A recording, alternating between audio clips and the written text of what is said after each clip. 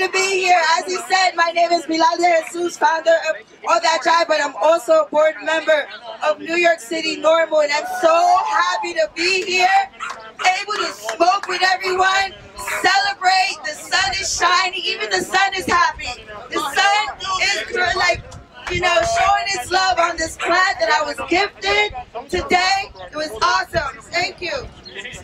Yes. I just want to say really quickly, you know, we worked really hard to get this bill passed. It wasn't easy. If you know anything about politics, it's really, really exhausting.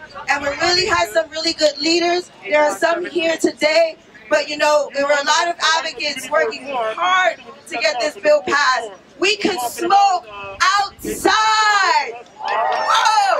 As long as tobacco is allowed. Just to be clear. But one big thing, especially as a Latina who's been born and raised in East Harlem, which is one of the districts that's been the most targeted, cops can no longer stop me for smelling like marijuana. That's a big thing. It's a big, big thing.